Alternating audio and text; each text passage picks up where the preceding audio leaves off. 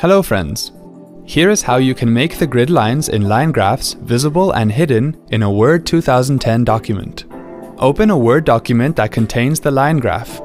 Click on the line graph. This will display the chart tools. Now click on the Layout tab. In the Axis group, click Grid Lines.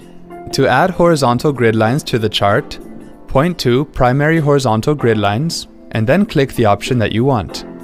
To add vertical grid lines to the chart, point to Primary Vertical Grid Lines and then click the option that you want.